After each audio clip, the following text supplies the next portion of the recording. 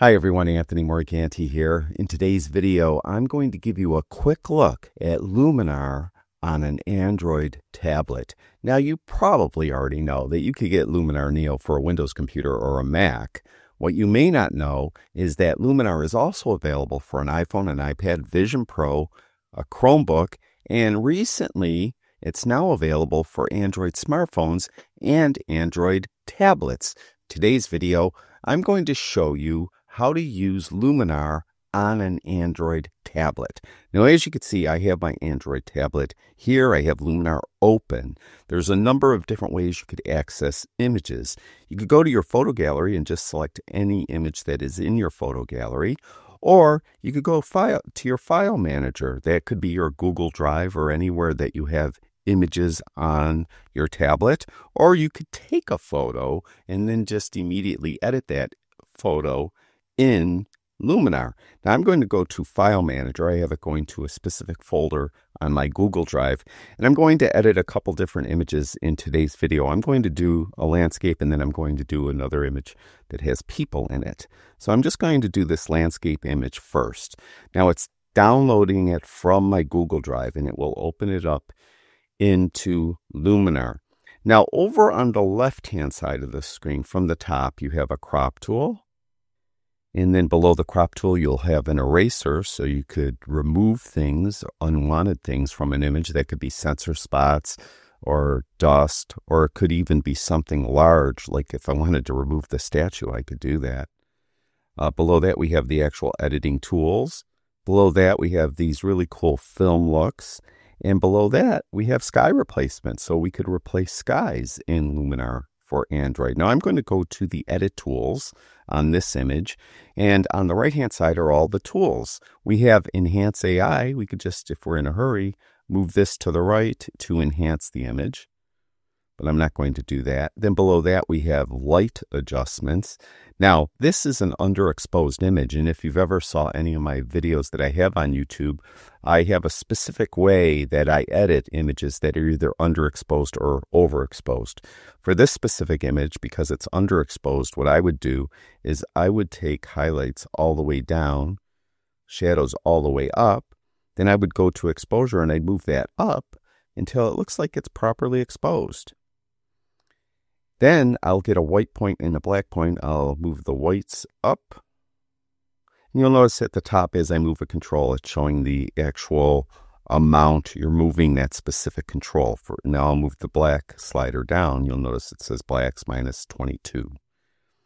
Now below that we have contrast. I don't think I need to do anything with contrast. I think I accidentally hit my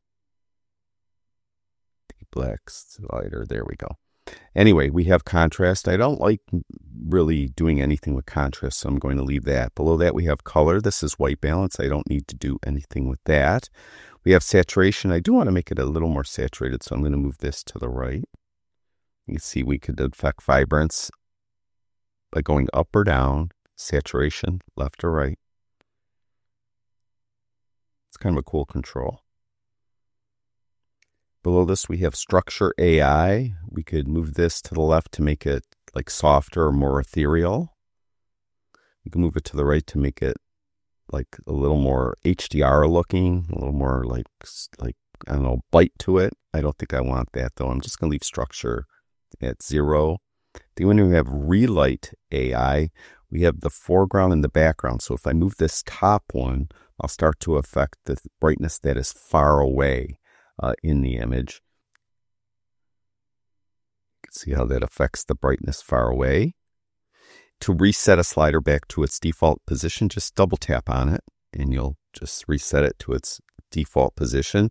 I do want to make the like it in the background a little darker, but you'll notice how it's also making part of the grass darker.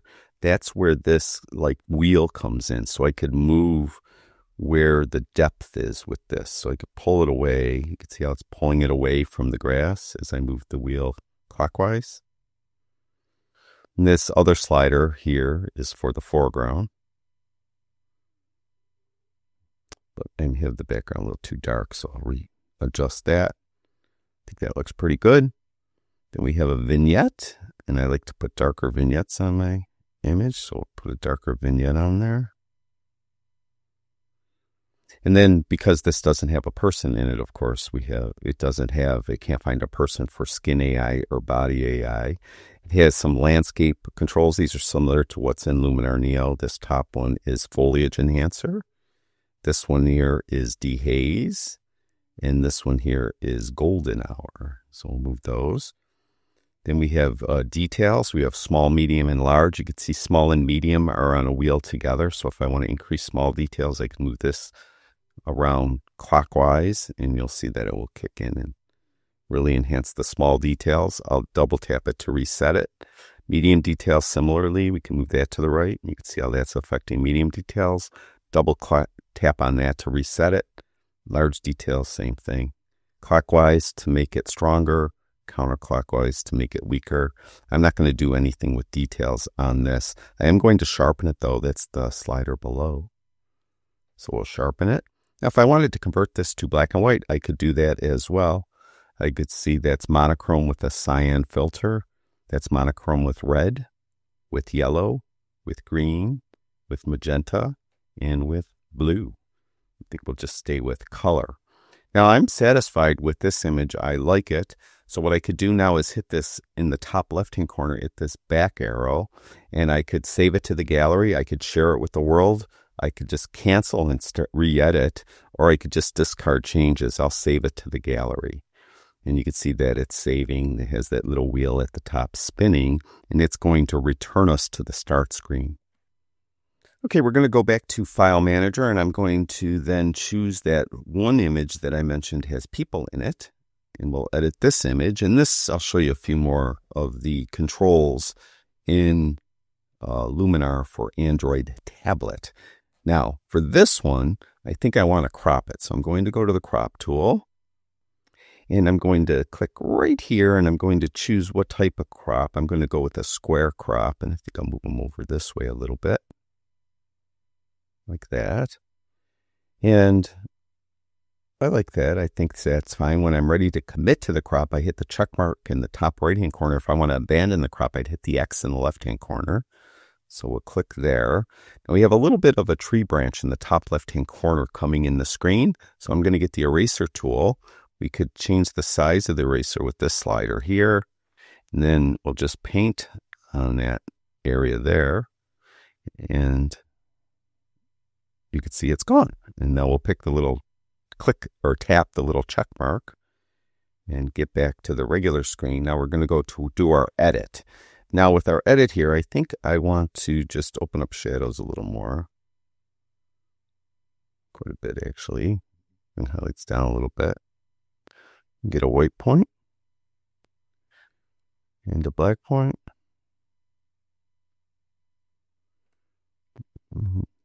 Contrast. I'm going to pull contrast down a little bit. I don't need to do anything with color. I think we'll make it a little more saturated.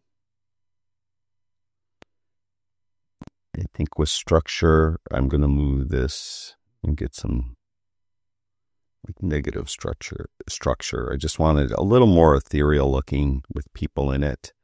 I don't think I need to do anything with relighting.